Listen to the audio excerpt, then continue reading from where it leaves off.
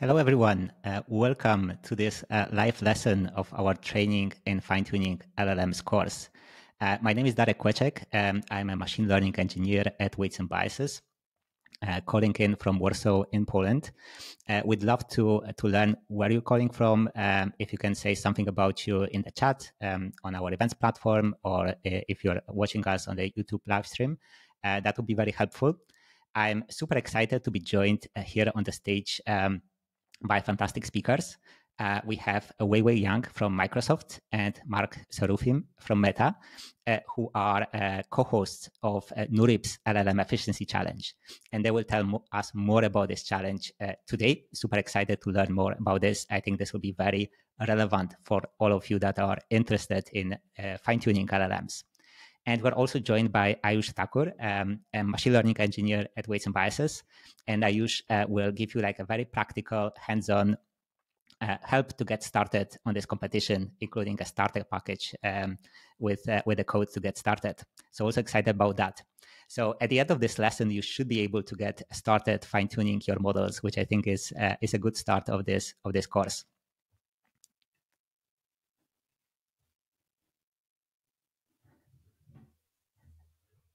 So why are we excited about training and fine-tuning LLMs? At Weights and Biases, we work with multiple customers, and this is one of the top questions that is always coming up. Everyone seems to be interested in LLMs. People are asking, how do we train, how do we fine-tune these models efficiently? And this experience that we have is also backed by data. What you can see on this chart is the number of archive papers that contain large language model keywords. And you can see it's growing exponentially. And given this exponential growth, like that can mean two things. Either it's a bubble, or it's actually like a groundbreaking technology that is making a lot of new use cases possible. And my personal assessment based on my experience is this is the latter. We can see a lot of new applications being enabled by this technology. Myself personally, I've been using LLMs to assist me with writing, to assist me with coding, to edit articles that I write. I've used LLMs to extract structured data from unstructured documents, a task that would take me weeks before this technology became available, and now something that we can do in a couple of hours. We've been using this for education. I've recently heard one of the people that is behind some of the popular fine-tuned LLMs, the open source LLMs, has learned how to do it from GPT-4, which I think is a huge evidence that these tools are also helpful in education. At Weights and Biases, we've been using LLMs to help with customer support. We have a bot on our Discord server that helps users solve some of the technical problems they might be facing when it comes to Weights and Biases. We've been using it to automate translation of our docs to different languages, making the product also more accessible internationally. So this set of applications makes this feel really exciting, and that brings a lot of people into this field.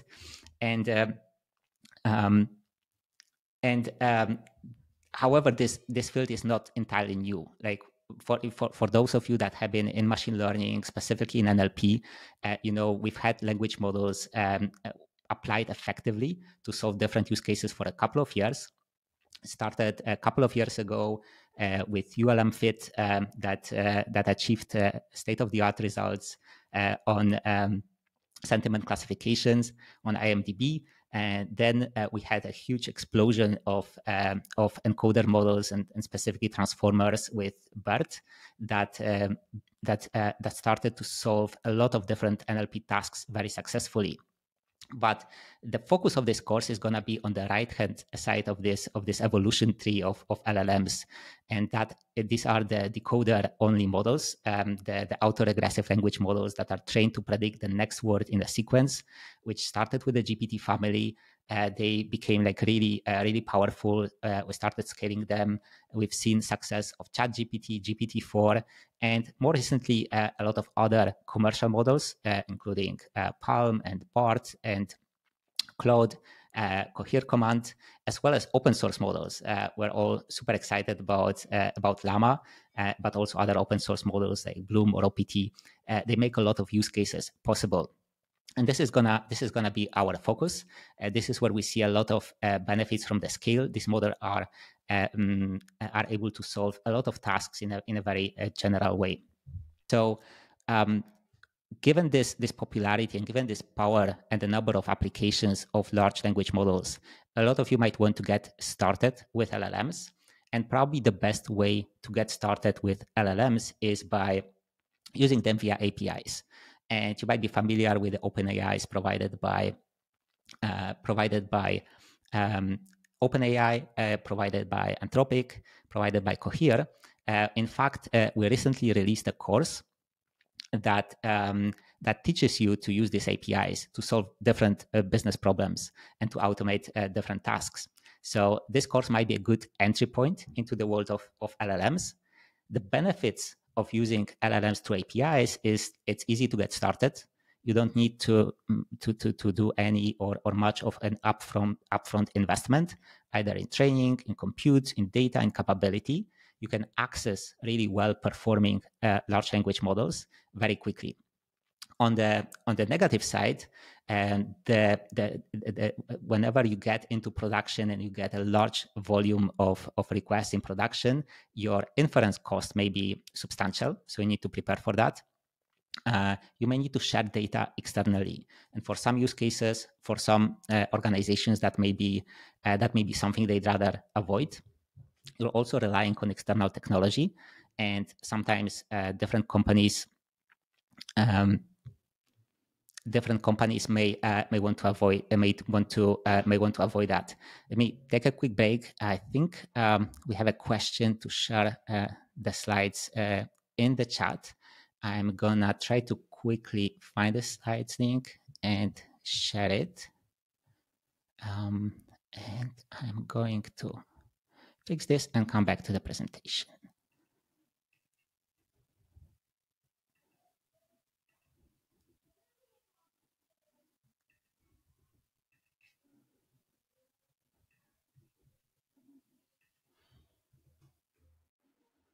Okay, I apologize for that. The link to the slides will be shared in the YouTube live stream in the chat. Yeah, so we talked about the cons, like the negative aspects of using LLMs through an API. Another one is lack of flexibility. For example, in many use cases, you may want to implement inference on the edge, and again, that might be hard if you're using these LLMs behind APIs. So if those negatives like outweigh the positives of LLMs, you may want to get into this second part of the solutioning, which is either fine-tuning an open-sourced LLM or pre-training your own LLM. When do you want to fine-tune? If you want to benefit from this external investment that is done by companies that release these open-source LLMs, if you want to take control over the roadmap, if you want to own model weights, that may give you some control over the future of the products that you're building on top of LLMs. It becomes more difficult. You need to get the right skills. You need to do the right investment, and hopefully this course will provide you with some of the skills that are needed to fine-tune or train your own LLMs. Pre-training LLMs is even more expensive than fine-tuning, but there are many use cases where it might be the right choice. You may want to do it for competitive advantage. You may want to have full control over your roadmap, over the future direction, over the training data, but you need to be ready to significantly invest in terms of the talent, in terms of compute resources, and also be prepared to face some risks, because this is not always easy. So what are the types of fine-tuning? The first type of fine-tuning I want to talk about is fine-tuning for specific tasks.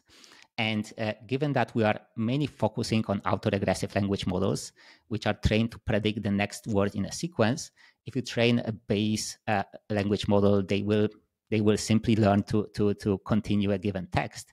But we may want to fine-tune them, to teach them to solve specific tasks. And that thing we can achieve via fine-tuning. One example of this is the T5 model that was trained to solve different tasks. where the task is defined as some sort of text, and then the answer is a solution to this task. I think some of the tasks that are going to be used for the evaluation of the challenge that we will talk later today may be framed in this way. So it's a good idea to look at this different type of tasks that and the way of phrasing them in text, and a different way of using prompts to then guide the model to solve specific tasks. This can be made very specific. This can be made specific for your application, but there are also more general ways of fine-tuning language models. And they have been really made popular by OpenAI, starting with the instruction tuning approach, and then instruction tuning. In the instruction tuning approach, we teach a model to follow instructions. We may not necessarily want it to continue the text that we start with. We may prefer it to give it some instruction and then get a response that follows that instruction in return. And the first step to achieve it is supervised fine-tuning. We provide a model with a set of instructions and responses, and then train a model to behave in a similar way. Another step that is often used on top of instruction fine-tuning and the supervised step is reinforcement learning from human feedback. And that in turn also consists of two steps. One step is training a reward model, where we teach a model what humans prefer, and then we use that reward model to train to fine-tune our language model via reinforcement learning to be aligned with human preferences. And we'll do more deep dive into these techniques in later parts of this course. One thing that I want to share is also this boundary between pre-training and fine-tuning is not always clear. We don't know much about GPT-4 or ChatGPT, but the one thing that was shared by OpenAI is actually these models were trained over a series of steps. ChatGPT started as a code model. It was trained on code to help with programming, and then it was further fine-tuned first to follow instructions. Then it was aligned with human preferences using RLHF. It was then further fine-tuned on chat data, and all of the steps resulted in GPT 3.5, which actually I think since very recently we can also fine-tune. So depending on which step, which type of checkpoint you're using, you might be actually fine-tuning a model that already had been fine-tuned for a different task. Now, if you want to learn how to do this, I think the best way to do it is by starting to build, and especially with the release of some of the very powerful open source language models like Llama from Meta that we were very thankful for. We see a lot of activity, a lot of people take these models, use different types of data sets to fine-tune these open source language models. They fine-tune it on different languages. They fine-tune it on different tasks. Some of them use synthetic data. And this is a process that actually has become possible very recently. And hopefully in this course, we'll also show you how you can do this. And actually for this fine-tuning stage, you don't need that much compute. And this has really become accessible to a broader range of audience. But you do need several things. And this is something that we'll be focusing on in this course. The first step that we recommend to start with is trying to figure out what is your goal for fine-tuning. And to do this, you need to figure out the evaluation. How will you tell that your model is actually progressing and is learning, is improving? For that, you need to decide on an evaluation approach. We'll talk more about evaluation next week. I think the team today will also talk about how they're going to be evaluating solutions in the LLM efficiency challenge. We will not go into the in-depth on the model architecture choices. That is probably a topic for a different course. But once you understand your evaluation, once you understand your business goals and the metrics, you might check different benchmarks, different leaderboards that are available, and pick a foundation model that is suitable for your task. So hopefully understanding evaluation will also help you pick the right foundation model that you may want to fine-tune. And then once you've done it, the hard part is figuring out the right data mix to fine-tune your model on, and then using efficient training and fine-tuning techniques. And this keyword of efficiency especially important because we're dealing with very large models, and we need to use the right techniques of to make them fit on a GPU and train efficiently.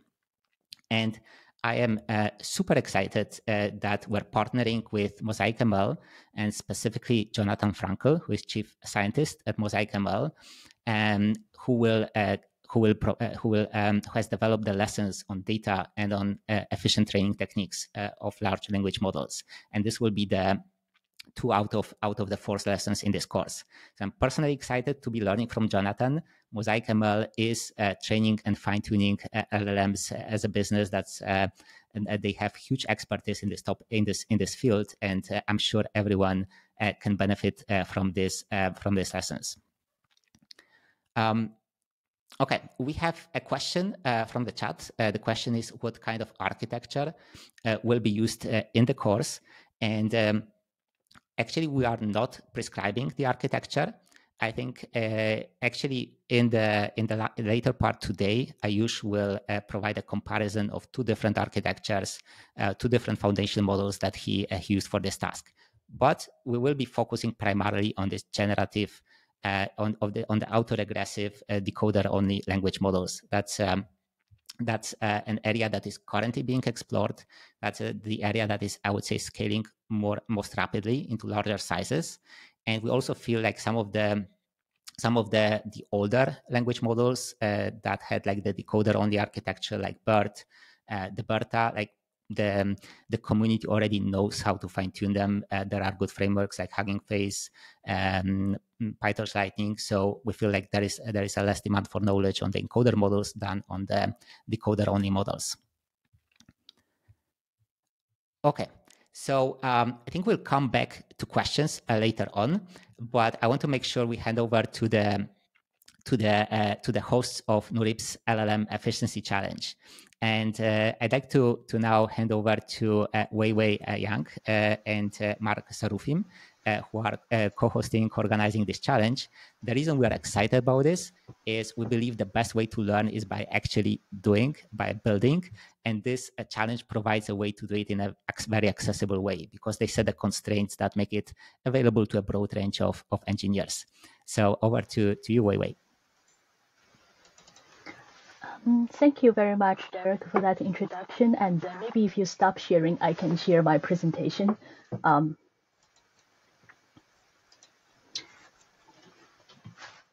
Hi, can everyone see my presentation, or maybe to the extent there's the folks in the room? So thank you very much for having us, and we're very, very excited to come here and to talk about our competition. And as Derek put out that all the needs to fine-tuning, what it comes down to is that as powerful as all these large language models are, pretty much no model will satisfy everything that you need to do 100% of the time. So you will need to do some adaptations, whether it's because for privacy, security concerns, or because you have other type of data and modalities that you want to get into, like, and use the power of this large language model. So we conceptualized this competition partially because of this need to fine tune, and also because this very few resources out there to teach the community how to fine tune, from model selections to all the steps, and well documented. And so we're hoping to use this to not only create sort of step-by-step ways of how to approach this, but also make it reproducible. So for part of this competition, as organizers, we're actually signed up to verify the winning submissions to make sure that we could produce the same results. So just a little bit about the competition. This is kind of like the rules. We limited the competition to run on just one single GPU. The reason is that these large language models will use up any resources you're willing to put into it. So we have to put some constraints, and also with one single GPU, make it more practical for most folks' applications. We also limit the time to 1 day. So So all the fine tunes has to be done with that one GPU within the day. And we have two tracks. One is A100 with 40 gigs of RAM. This is maybe one of the most popular machine learning hardware out there, and most of these large language models are fine-tuned trained on a cluster of these A100s. And then the 4090 is very popular with gamers and now has gained a lot of populars with machine learning communities. It has less RAM, but it's still workable.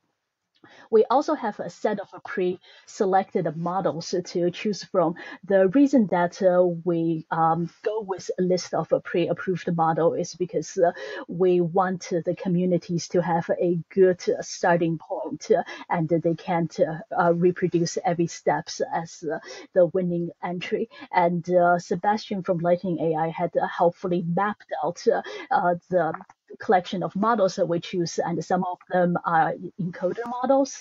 As mentioned, that encoder models randomly mask a percentage of the text, and you're trying to predict what's masked, so it's bidirectional. And for tasks like classification, sentiment analysis, those are like the models that tend to perform really well. On the other side, we have the decoder models, which predicts the next token. So for text generation type of things, and as we know, Llama and ChatGPT are based on that. Then you have encoder decoder, which has an encoder and a decoder stuck together. So the original attention zone you need, this is like the original like model architecture, and it's a sequence to sequence. So it's good for machine translation type of tasks and also summarization or question and answer. What models you choose is what base model you choose is heavily dependent on what task you need to do, but also we're hoping through this competition people will explore like all these models, and we're curious which one of them will win out. We allow like most of the data set with a few caveats. Specifically, we do not allow LLM generated data set. Mark and I are happy to talk more about it in the question answer phase, why we put that rules in. And we also wanted the data to be open sourced at the time of the mission. Again, this is done with the hope to be reproducible so that everyone else can use this data set. So on the right side, here's a few examples of the data that you can use. So for evaluations, we decided to choose this framework called Helm. Helm is a comprehensive benchmark that's put out by Stanford. One of the problems today with these large language model is actually how do you evaluate it? So if, for example, you go to Hugging Face's model leaderboard, you get a score and you have 4 tasks. But what does it really mean that it has like 87% on truthful QA? It maybe means that it answered 85% of the evaluation task correctly, but what about robustness if you just permute some of the tokens? So if it answers truthfully, is Earth flat? No. But what if you permute the tokens? Say if a white male says Earth is flat, would the large language model decide to answer that yes? So those are the type of things that there are very few studies out there, and in order to really understand about how your language model will perform in the task and also perform properly, we need to take a more comprehensive view about the evaluations. So accuracy is one aspect that people have looked into, but we also decided to look into calibration, robustness, fairness, bias, toxicity, and efficiency. So those are the metrics that's already well defined in Helm benchmark. For those who are interested, you can go visit the website. The stack will be shared out with all the appropriate links. Specifically, like for the open evaluation phase, we have chosen a few scenarios or tasks, and these are actually very well-known machine learning tasks. So like big bench, multiple choice, truthful QA, like CNN Daily Mail summarization, grade school math, and barbecue data set. We also reserved a closed data set that we have not told the community what we're going to evaluate on. The reason to do this is, of course, we're vending like winning entry to be a simple memorization. We don't think that's going to be happening, but still, it's good to set something aside. The closed data set will be very similar to the open data set with the same type of tasks, and we will announce those after the submission is closed. Um, because we have two hardware tracks, we actually like have two tracks of awards as well. So for each of the hardware category, we have a first prize winner of $5,000, second prize $2,500, and the third prize $1,000, with two special like student prize for the team that's like outside of the three top prizes that consists of a purely student team. So like the next two pure student team that scores the highest. And for the first place winners, we invite them to have a speaking chance at our in-person NeurIPS workshop in December 2023, and a chance to co-author this report out the paper that we're going to write about this competition in the next NeurIPS. So I guess now I talked about the structures of the competition. I'm just going to touch a little bit on the components that we'll take in order to make a successful entry. So first of all, we are putting a large language model into one GPU. Simply, most large language model you download today will have trouble fitting that. Why? If you think about it, if you have one parameters and you represent it as a 32-bit float or like 4 bytes, if you have a billion of those parameters, that's 4 gigabytes, and that's just for weights alone. Now if you need to fine tune or training, you have other things. So at 8 bits per parameter, for example, for your atom optimizer, 4 bits for like gradient, and up to 8 bits for like activations and temporary memories, it really adds up. So how do you actually make this fit? So this is like a technique called quantization, and the simplest way you can approach it is just lop up some of the positions. So you can go like instead of 32, you can do 16-bit, or you can go even further to 8-bit, or use some interesting like more nuanced floating point representation. So for example, Google's like bfloat16, which like changes the number of bits for mantissa and exponent as opposed to the standard IEEE. So these are some of the ways, and there's many, many other ways that you could explore. And this is just kind of teaser on quantization. Then the next thing is, okay, I have my model in my hardware. How do I actually tune it? If I have 70 billion parameters, do I really need to change all that 70 billion parameters to make it performant? So this whole category of what we call parameter efficient fine tuning. You can think about essentially how to tune as little weight as possible to get it as performant as possible. You could selectively freeze certain layers in your network, or you could adapt several techniques. One of the popular technique is actually prompt-based, which is similar to like prompt engineering. You can think about prompt engineering as hard prompting, where you change the tokens in your prompt. This is a more soft prompting technique where you argument or you add extra things to your existing tokens to make it performant. So for example, prompt tunings, you add trainable parameters after each prompt, and you train those parameters in the input representation layer. Prefix tuning is another way that you add these like a prefix in each layer of your model, and you train that with a separate forward network. P-tuning is related to like prefix tuning, except instead of putting in the beginning of each layer, you can like have that interfix into like any part of it, and use like sort of a more LSTM based encoders to do your prompt tunings and have other specialized tokens. So this is the one category, and for those who are interested, there's reference associated with each of these techniques, and the Hugging Face actually include, I believe, all three of these techniques in their library as well. The next category is adapter, and adapter is similar to prompt tuning. Instead of just tuning the prompt, you actually add adapt layers into standard transformer architectures. So you could see it here, for example, two adapt layers are now added between the forward and the layer norms.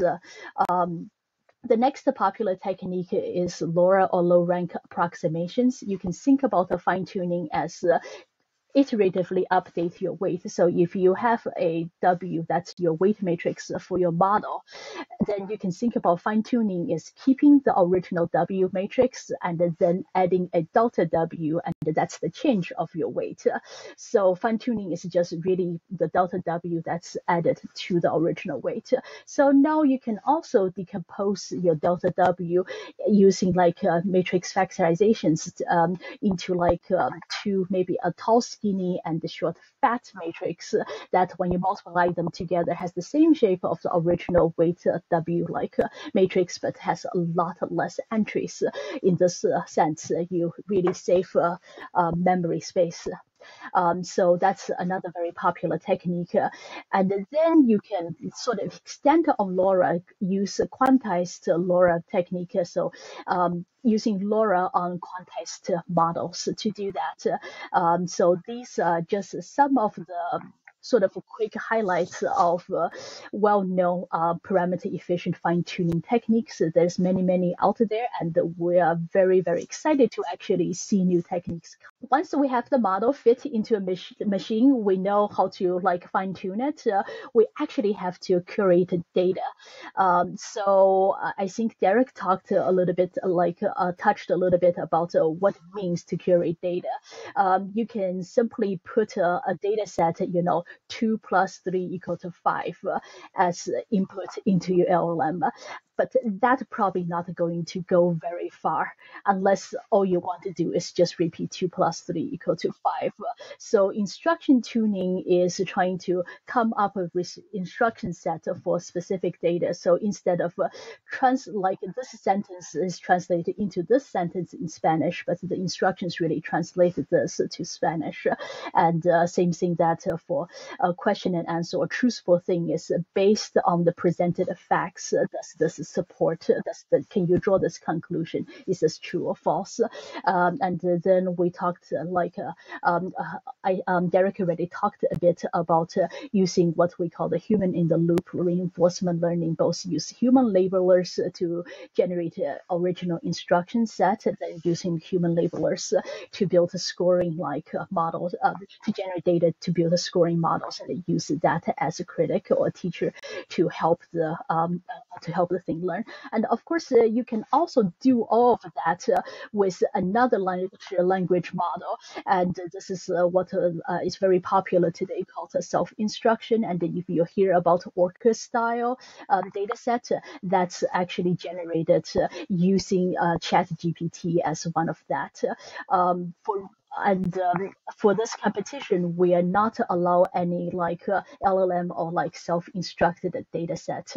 And Mark and I happy to answer questions. Why not in the Q&A section? So I talked a bit about all the components that makes up to this competition, and we actually don't know what the winning entry will look like. We think that it will take a unique blend of quantization, model efficient trainings, data curation, along with some really creative training regime, and we're really curious to find out what will actually win. So with that, maybe Mark, would you like to unmute and see if we have any questions from the audience?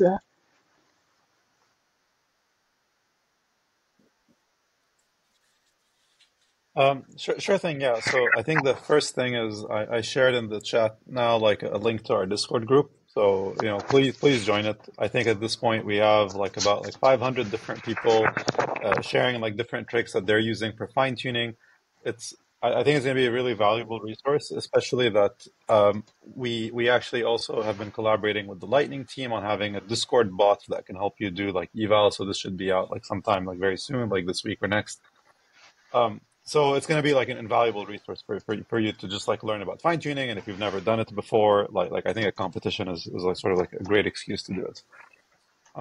I sort of want to like, I echo really what Weiwei was saying, which is like, there's sort of like obviously like different classes of techniques, which we suspect will work. Can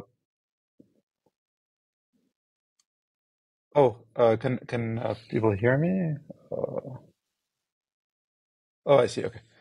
Um, Yeah, so there's obviously like different classes of techniques that will be like probably very helpful, right? So things like LoRa style, like quantization, maybe you have like a faster runtime, like Llama CPP style, and you can go through more iterations of like larger data sets, like faster than everyone. But I really want people, to be thinking out of the box, like we're sort of like anchoring on techniques that became like very popular, like especially like earlier this year. But we really, really hope that like the winner would either have like figured out how to perfect or really optimize like a composition of these techniques, or come up like with some like uniquely good ones, like new ones. Um, so Discord is also sort of like a great resource if you want to learn more about like some of the nuances behind our rules. So we basically, like our philosophy is we sort of explain like our reasoning behind like the rules, like in the open. So like we have like an argument, we discuss like back and forth with the community, like around what would make the competition more interesting. And specifically, like I think like one rule I want to talk about is sort of like, restrictions around like base models and like data sets, because like this sort of accidentally now like a lot of ML engineers have to be like licensed lawyers because of like the way the space is evolving. So I just want to give people like a quick TLDR of sort of the important parts here. So let's say like ChatGPT, like the terms of services do not allow you to like collect a data set from it and like fine tune with it. So some people might still do it, but it makes it very difficult to have sort of like an officially backed competition where like such a regime might work.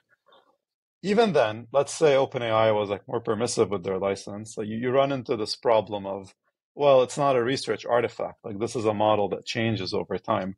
And so this sort of like hampers reproducibility from our competition, which we believe is sort of like one of the key things of making this like actually useful. Um, the other thing is like on like restricting data sets, like the motivation for that is really sort of similar to the licensing thing, like where there's sort of like a lot of data sets where it's like very ambiguous whether they were actually generated by like some like closed source or not.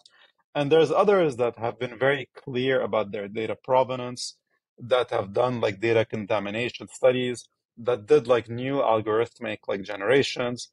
And so those are the kinds of things like we'll allow and will likely not like net you into trouble. But again, like if there's sort of anything unclear, please ask us on Discord. Like, this is why we're here.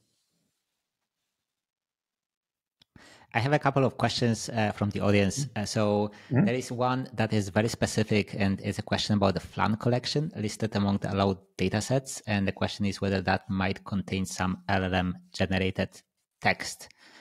Is it like if it's listed, that means it's allowed, or should people like still think about and double check like this synthetic datasets?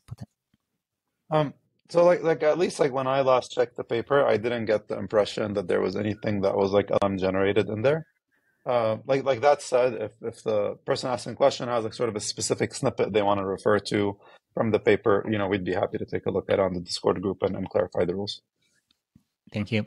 There's another question that might not necessarily speak to the challenge, but I still want to ask it. So the question is whether there is a general resource on choosing hardware for MLDL LLM model. I think it's probably it's definitely like an area of research. So I don't think you can give a definitive answer here, but you have made a choice of like specific like 2 GPUs. So if you can give us a bit more motivation behind this choice, that would be helpful. Wait, do you want to cover Well, that? Or I I have, I think guess, like that some thoughts. we are choosing the two type of GPUs. Partially is motivated by what's available, and we want to allow both commodity. So that's what's represented by 4090, and some slightly high end. That's A100. Mark, you want to add to that?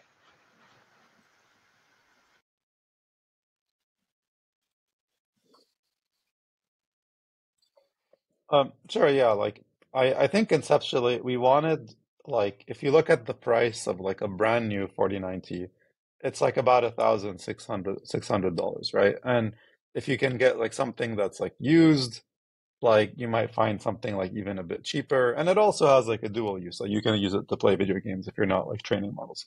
And so we wanted to have something that felt like plausible, like for like a regular person to buy. And I know $1,600 can still be pricey, but it's like still like half of what like let's say like a new like MacBook costs. So it sort of like a reasonable thing and it's something valuable for people to own. Whereas like with the A100 track, like our reasoning there was, hey, like, yes, like, why not anchor this on a K80 because that's what Google Collab has, or like a T4, like why not a V100? Like why was it an A100, right? And I think the reason why A100 is because like that's where we're seeing like most of the enterprise interest be, because like A100s have like tensor cores available and they're like wicked fast. They're not always like available. You sometimes have to fight for them on cloud providers, but it's like a lot better than H100s. And so because like this is sort of like a hardware architecture that we see significant enterprise interest in, it felt sort of like the right way for the more enterprisey track of the competition, the right hardware to pick. Awesome. There is another question that I think I can answer. So the question is whether we will be building something ourselves or yourself as the audience as part of this course. And our recommendation is actually for you to participate in this challenge, even if you're not planning to win it and you don't may have time constraints. I think this sets like a good constraint. It gives you like a good evaluation metric. You can exchange experiences with other participants of this challenge. So our recommendation is that you do participate. But if you prefer to opt out of this challenge, like we still encourage you to fine-tune an LLM, and that's because that's the topic of this course, and you only learn by doing it. And if you have a specific task, like a personal project that you want to build, that's fine as well for the participation in this course. But my personal experience with this type of challenges, if you participate, you learn much more than by opting out. There is a question. Yeah. Go ahead, Mark. I actually want to comment on this because this is interesting. Like basically, like the Discord group is sort of like a peer group of people that are collectively learning how to fine tune, and like the organizers themselves, like myself and Weiwei included, are extremely interested in like what kinds of tricks like people will do. So like we're sort of taking like almost like a peer review style of like figuring out like what works. Add to that like a real world like Discord eval bot. Like I think this could be um quite compelling. And again, like you can learn a lot about the competition. We always encourage you to submit. We realize like sometimes like just starting out might be like a bit overwhelming, which is why we have a really nice like starter kit that like is based off of ListGPT, which should give you a good baseline. So if you just start with that and like tweak like hack together a few things, like change a couple lines, you might still like learn a lot. And then if you feel like you want sort of like if you feel sort of this is not the right approach and you have like some like more significant ideas you'd like to contribute, like of course, like I mean, the way our submission infra will work, it's like sort of a very general HTTP service, so you can do whatever you want. But we really want to make sure that uh, you have a smooth experience to ship that first line of code that will make you feel productive. So if that doesn't feel like the case, please join Discord and complain. There is another question whether we'll be talking about fine-tuning multimodal LLMs in this course. I think this is definitely not the scope of this efficiency challenge. I don't think you're evaluating on any multimodal data, Mark and Weiwei. And I don't. Maybe I think next this. year. Yeah, I think this may be a bit out of scope for this course. But I do believe that the skills that you will gain will also transfer into multimodal. That's my personal belief. All right, there's let me just ask a final question and we'll hand over to Ayush. So there is a question whether we'll talk about how to fine-tune on raw or unstructured or unlabeled data without creating question and response pairs. I interpret that as a kind of domain adaptation, like extending kind of pre-training. I'm not sure if in the course we'll focus specifically on that, but I think like the fine-tuning techniques that we'll use with instruction data sets might just as well be applicable with this like further pre-training. Any thoughts, Mark or Well, Weiwei, on it's domain definitely adaptation? one of the standing challenge of machine learning, and I think in general, there's a very few performance guarantee you can get overall, but it all depends on the task and the specific data that you're trying to adapt. And part of like, I guess, in the spirit of getting hands on experience, it's all about just trying and see what you can get out of it.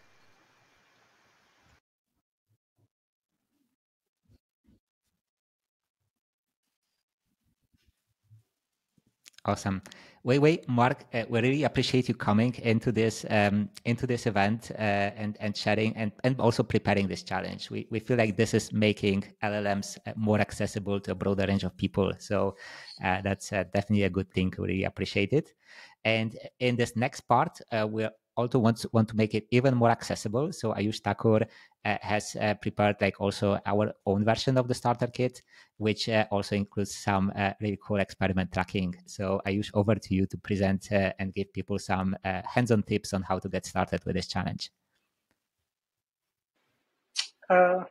Thanks, Derek, for the introduction, and also thank you, Mark and Vivi, for that wonderful talk. It was really enlightening, and we learned a lot about how to do, like, about this challenge and why they thought about this challenge, what are the GPU constraints, what's evaluation and everything. So today I will be presenting, and let me share my screen, and I hope that the whole screen will, I will be able to share the whole thing with all of you. Just give me a sec.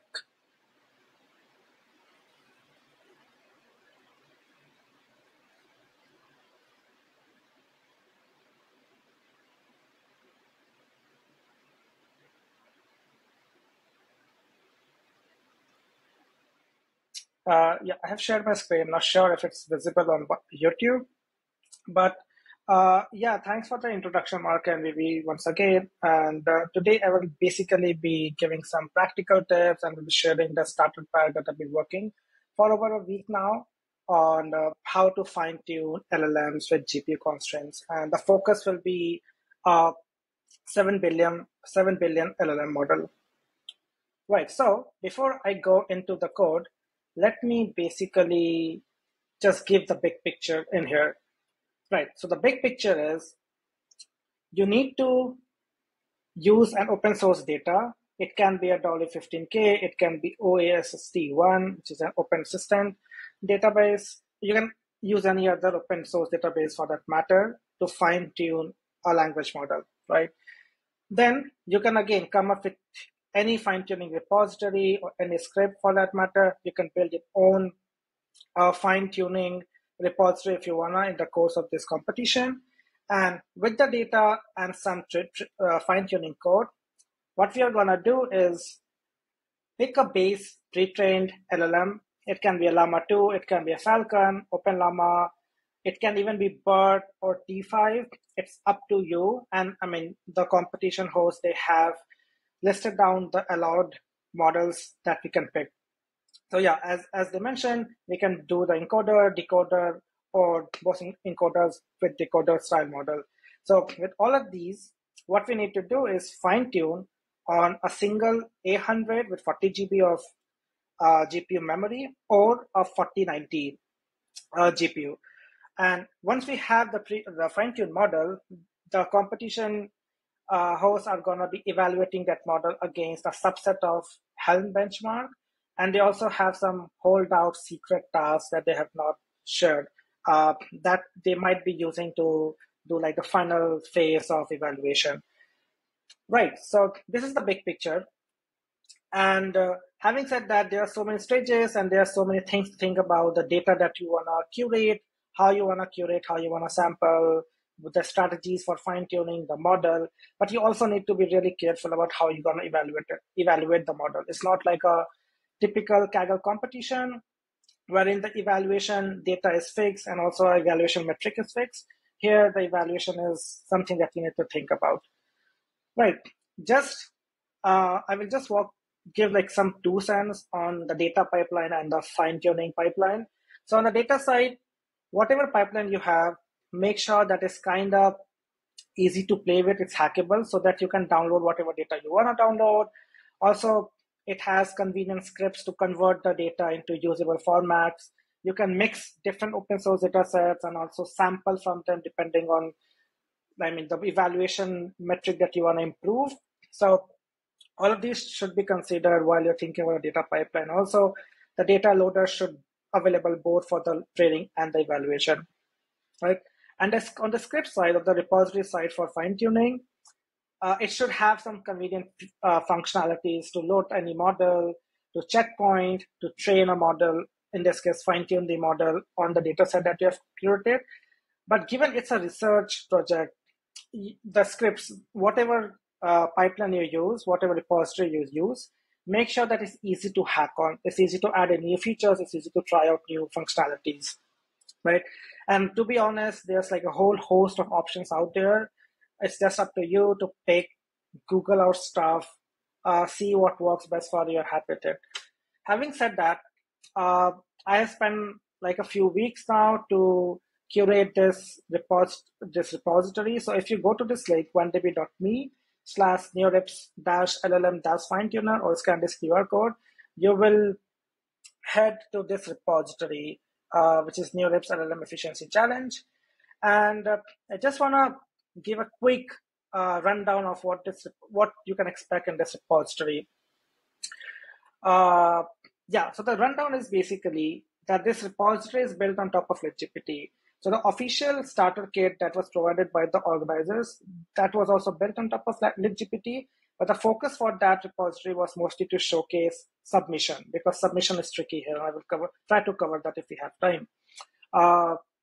So it's built on LegGPT, but I'm using a fork of LegGPT so that I can add in some functionalities. I can hack with the original code base and add in some stuff. In this case, I've instrumented the LegGPT, the fork with weights and biases, experiment tracking, and I'm working on more functionalities like checkpointing. So if you have a LoRa fine-tuned model, you just provide in the URL for the from the weights and biases run, and it can then pull the model and do all the evaluation and stuff for you automatically. So I'm just trying to build those things. Having said that, I've also documented all the steps that's required to set up your system.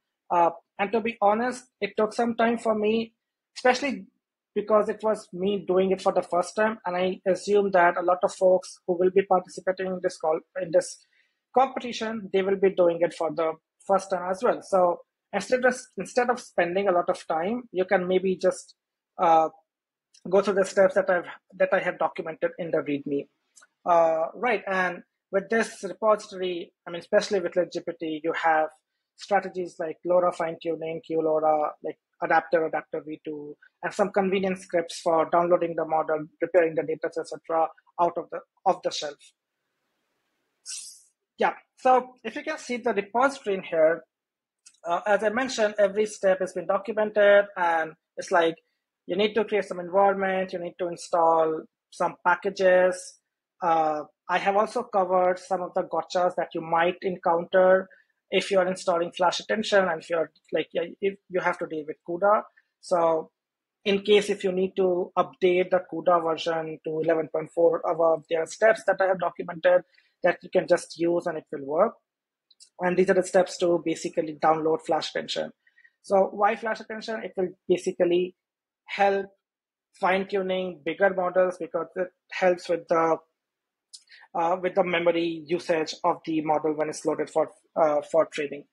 There are some useful tips on what parameters should be used for max job and those stuffs, which you can find in here and yeah, it will just simplify your life and you can get started. Also, because this whole repository is built on top of LegGPT, we have convenient scripts to download the model weight. So in this case, I'm downloading the Llama 2 7 billion para model, and yeah, LegGPT requires it to be converted to a standard format so that the training loop can consume the standard model format and yeah, just use it.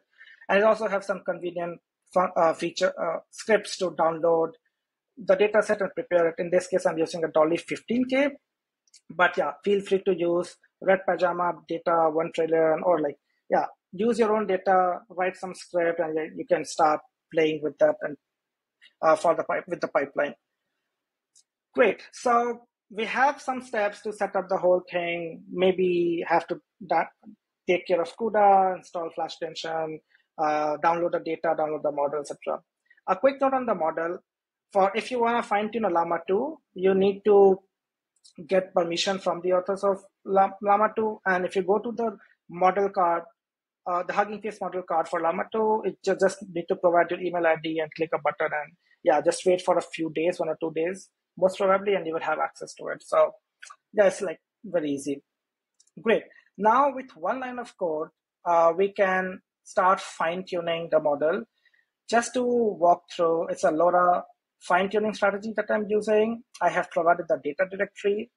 I have provided the checkpoint, in this case, a Llama 2 7 billion model. And yeah, it's used. I've specified the precision for fine-tuning to be BrainFloor 16. There are other precisions that you can try out, maybe BrainFloor 16 mixed. And depending on the precision, you might get different accuracy, different like improvement to the metric, or the metric might even go down, the evaluation metric might go down. So you need to experiment. Also, depending on the precision, the memory requirement will be changing. So a true BrainFloor 16 will consume less memory compared to a BrainFloor 16 mixed, just as an example. And recently they added QLoRa, which is a quantized LoRa fine-tuning strategy, which is also great. And they are the LegGPT team is continuously working on making things simpler for you. And in turn, my repository in this case is gonna be consuming those features as well. And I will be adding some functionalities on my own, especially on the MLOps side of things. Great. So just focusing on the fine-tuning, what I did was I fine-tuned 2 models, one a Falcon 7 billion model and a Llama 2 7 billion model. So as you can see, since I was logging everything to weights and biases, you can look through the throughputs, the flops, other metrics that's been generated in the script and been logged to 1 dB. The most exciting thing while fine-tuning is the loss curve. As you can see, the Llama 2 has a better loss compared to a Falcon 7B model. And just to give important information here, which is both the models were trained on the same data with the same configuration for the same number of steps. So Llama 2 seems to be performing good on the training data set at least. Great. Now let's try to look at one run. So let's look at the fine-tuning of Llama 2. So as I showed, we have the metrics been logged, the loss and everything, but what else has been captured automatically for you? So in this challenge, one of the goal is that you only need, or one of the constraint is that you only can train a model for one day, right? So use 1 GPU and train it for 1 day. So it's important to track the amount of time that was spent on training the model. And in this case, I just spent like 3 hours and 43 minutes. I could have trained longer because I have that budget to go till 24 hours. Great. I can also look at the command that was used to train the model, which is also a good thing because you might be trying out so many things and you need to keep track of what command created that particular metric. Talking about keeping track of things that will directly correlate with the metrics that you are getting, you need to keep track of the configuration. So in this case, I was using a batch size of 128, but the micro batch size, because I was using grad accumulation, was just 1, and it was trained for 20K iterations with a LoRa rank of 4. And if you can see here, I turned the LoRa key, the LoRa query and LoRa value. So the key, query, and value, these three parameters or these three weight matrices in a transformer block were being fine-tuned.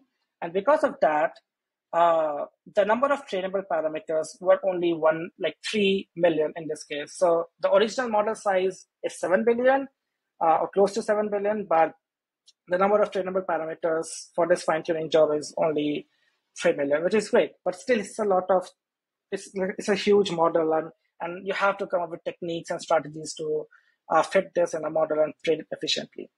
Great. We have configurations, we have the time, track, everything. Great. Now look at the system metrics, because you have just one GPU for one day and you need to put in as much data as possible so that the model can see as much data. The more data the model can see in a single day, the better it is. So since system metrics is tracked automatically with RunDB, we can look at the memory allocated. So like 23-ish% of the memory was allocated for this job, while the utilization is not so great. So maybe there's a bug in that bug in my pipeline, that this might be a bug in the LoRa.py script. I'm not sure. It might be something in the way I trained the model, but you can see that with time the utilization dropped. And ideally, we want the utilization to be close to 100% or like above 90%, ideally, because if it's cranking in numbers or utilizing the GPU better, you might be able to push in, shove in more data, in turn improve the metric of the model. Great, so that's metric. Yeah, I mean, you can also look at the exact script that was used in this case, the LoRa. You can also track in the code file. Great. So that's one run that I just ran this one single line of code, which is LoRa.py, and all of this information were tracked automatically because I instrumented the code with RunDB. If you are using a different fine-tuning script or different repository, you might find RunDB out of the box. If not, you can just instrument it yourself. It's very easy. Great. So that's on fine-tuning. Now let's go and think about evaluation a bit. So it's like just 2 cents sharing here. And this is something that's inspired by an idea that was shared by Sebastian Raksha in a PyTorch Lightning blog post that he wrote about this competition. So he said that since the final evaluation will be done on a subset of Helm, how about we pick some other benchmark, open benchmark like Eleuther's LM eval harness or maybe Google's Big Bench. And the point is that with, for example, LM eval harness, there's a overlap with the Helm benchmark. So you can maybe take a subset of LM eval, consider that as a validation set, evaluate your model on that, and use a subset of Helm as a test set and see if the validation is improving and your test is improving as well. If the both are improving, then your model might be generalizing better. So you can come up with good strategies about evaluation. So it's up to you to experiment with different subsets of these benchmarks, because, for example, LM eval harness has 200 tasks. So you can pick a smaller subset or subsets that might actually have a better chance in getting a better score on the leaderboard.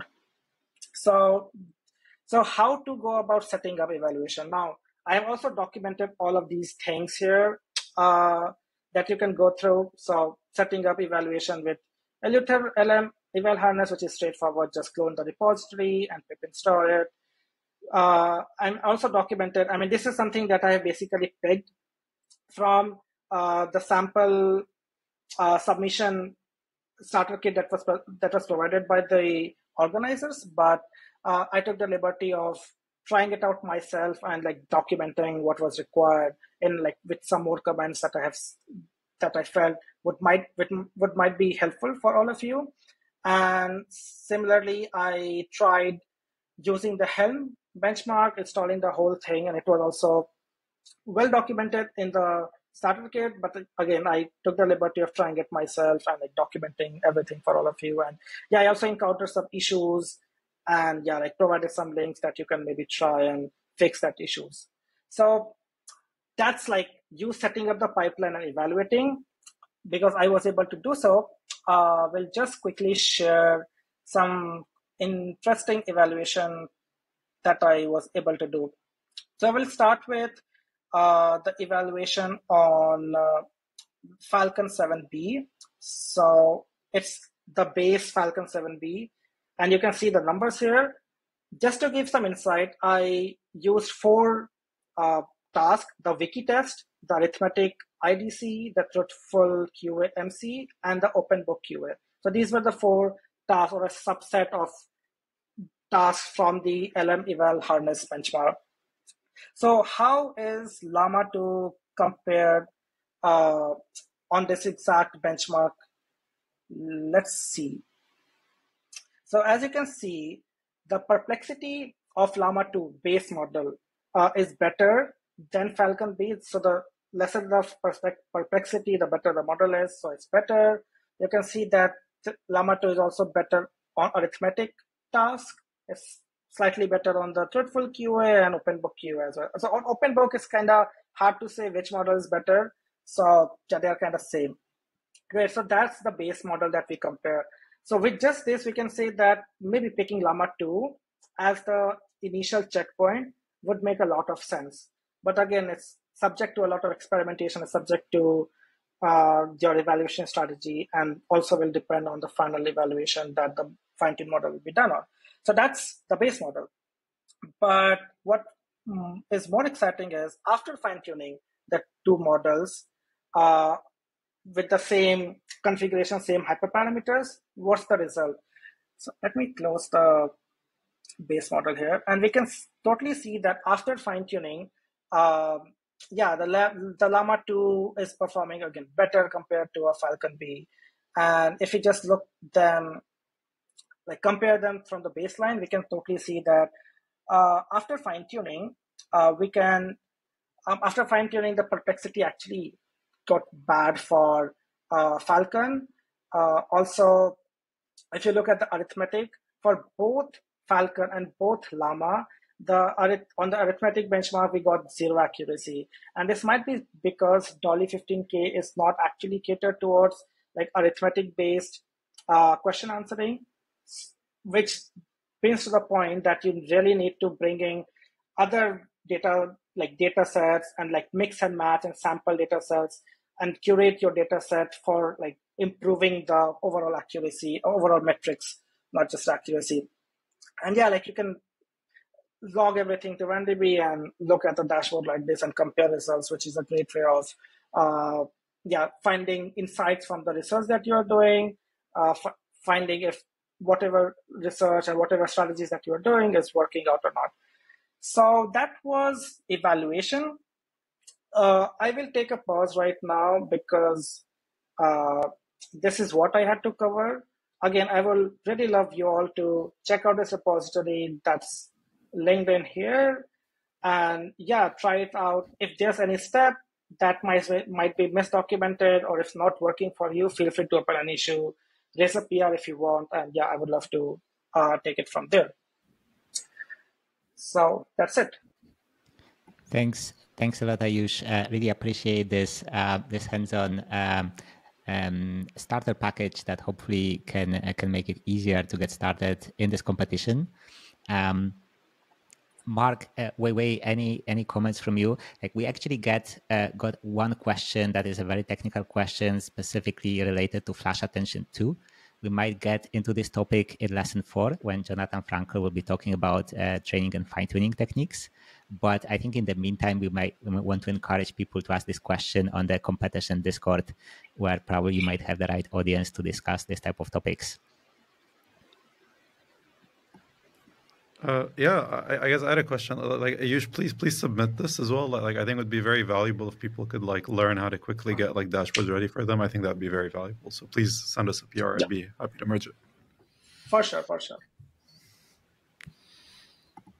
Awesome. Let me do a quick check if there are any outstanding questions. I don't see anything in the chat, but we'll wait for a minute or two, just in case questions are coming. We might have a bit of a delay between the live stream and this end this recording here.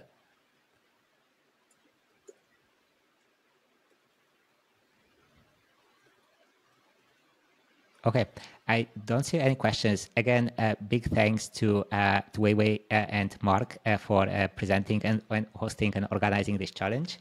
Thank you, Ayush, for working on this starter package and showing people how they can fine-tune a model, how they can submit into this competition and also track their experiments with weights and biases.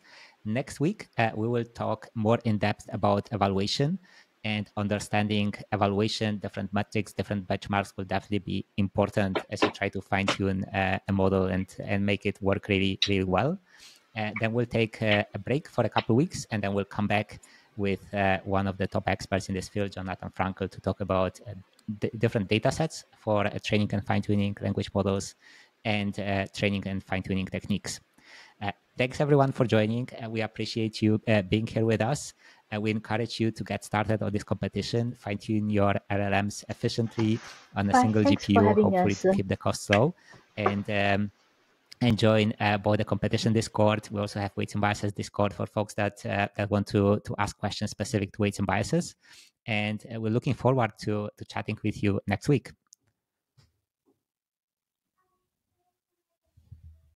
Thank you so much for having us.